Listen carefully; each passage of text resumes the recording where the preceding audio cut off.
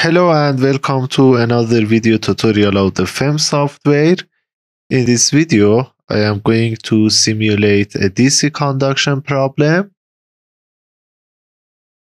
My aim is calculation of the current density and current inside this rectangular cube, this copper rectangular cube. This is a very basic example. And I want to explain to you how we can calculate the value of current density by finite element method and how we can calculate it analytically and compare, right? So the aim is doing this task: analytic calculation of the current density and calculation of the current density by finite element method and compare. So, in this example, I am going to apply a fixed voltage on this surface of the rectangular cube, and I am going to attach this surface to the ground, right? So the direction of the current is in the direction of x-axis, as you can see here. These four surfaces are insulated. Actually, we don't have any normal value of current on these four faces. So this is a two-dimensional problem because the value of current is not a function of z-axis. Here is only a function of y and x. However, because we apply fixed voltage on this surface and this surface, we have a uniform current inside this rectangular cube. So let me open the FEMM software, FEMM. I'm going to create a current flow problem, okay? And let me save this design to this folder. Actually, FEMM tutorials, copy. I'm going to here. 3 DC conduction problem. Save. So, as you know, the first step is creation of the geometry. I press the tab key and insert my first point, 0 and 0. This is the point that we created. I press the tab key and I'm going to enter the second point. So these are our dimensions. The depth of the cube is 1, the width is 1, and the height is 5. So I write here 5 and 0, okay, tab, 5 and 1, okay, 0 and 1. And the next step is selection of this icon here, creation of segment. I draw a segment here, right, left click, left click, left click, and left click to create this rectangular object. So now I should set the problem. Our problem type is planar, and the units I am going to use centimeters. The frequency is 0. We are solving a DC conduction problem, and everything is okay, and I press OK. The next step is assigning a material for this object in this region. I activate this tab here and place a material label. From properties, materials library, I select the copper and I place it in our model materials and I press OK. So as you know, we should right click on this label and press the space key and set the value of this material label to copper. Okay. So the next step is definition of boundary conditions. From properties boundary, I define my first boundary condition. Actually, I am going to apply 1 volt on this surface. So I write here V equal 1. The boundary condition type is voltage and its value is 1 volt. Okay.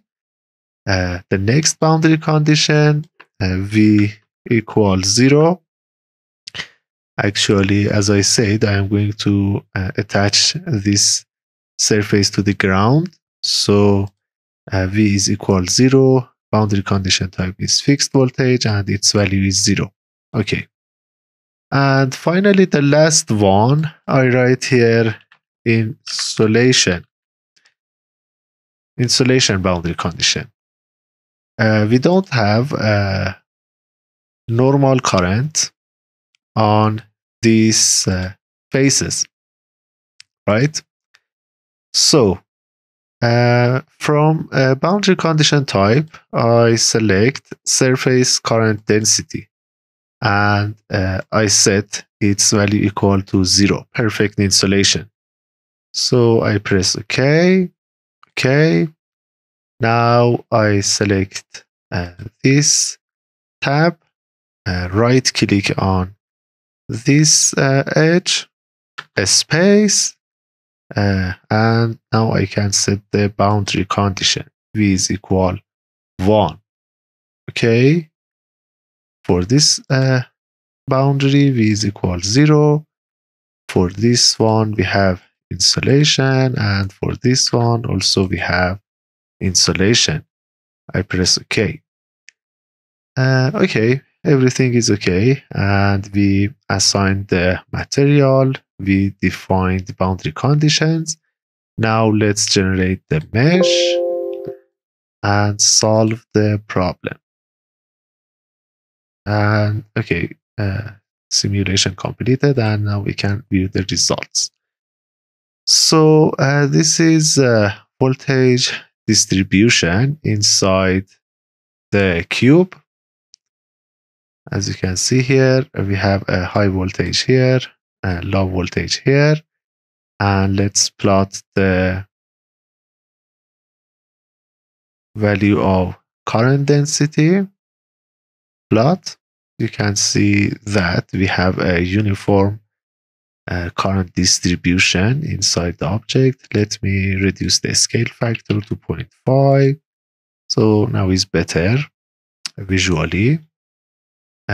So now I am going to see what is the value of the current density inside this object. As you can see here, if I click on different parts of this solution region, I can see the value of current density here. That is 1.16.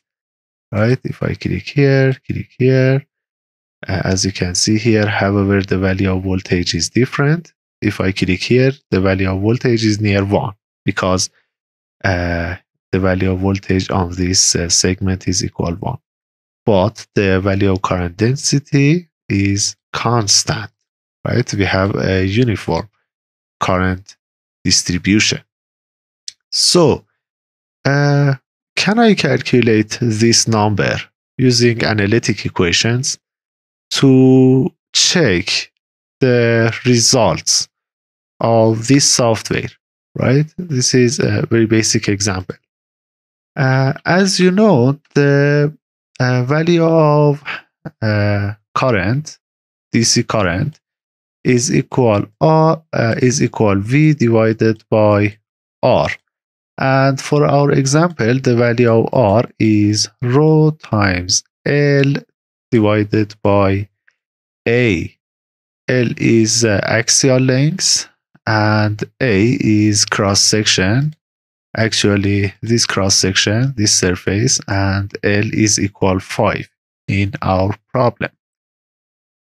So, I created this Excel file to calculate the value of current density.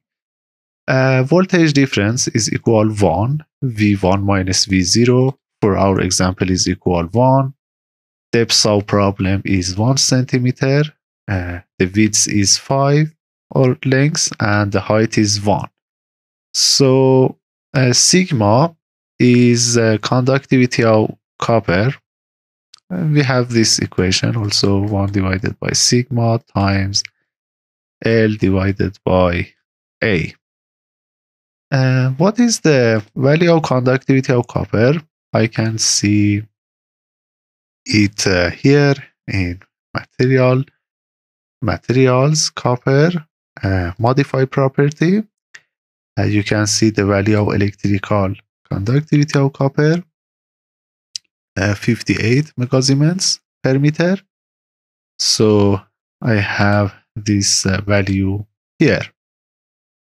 Okay. So the cross-sectional area is depth times height times 1e minus 4. Because the unit here is centimeter and the unit here is meter square. Actually, the area of this surface and the value of resistance is equal this one. So the value of current is 1.16 E plus 5 is simply V divided by R. And as you know, the value of current density is I divided by A. A is cross-sectional area. So I calculated it here. I divided by A. So as you can see here, the value of current density is 1.16 E plus 9. So you can see that we got the same value here, right? So validates our calculations. So in this example, the current density is uniform and we could get the exact numbers, right? So you can practice this example. In the next video, I am going to present to you another example with the same concept, but another geometry, because I want to generate a non-uniform current density distribution. Okay, I hope you enjoyed this video and let's continue in the next video. Thanks for watching.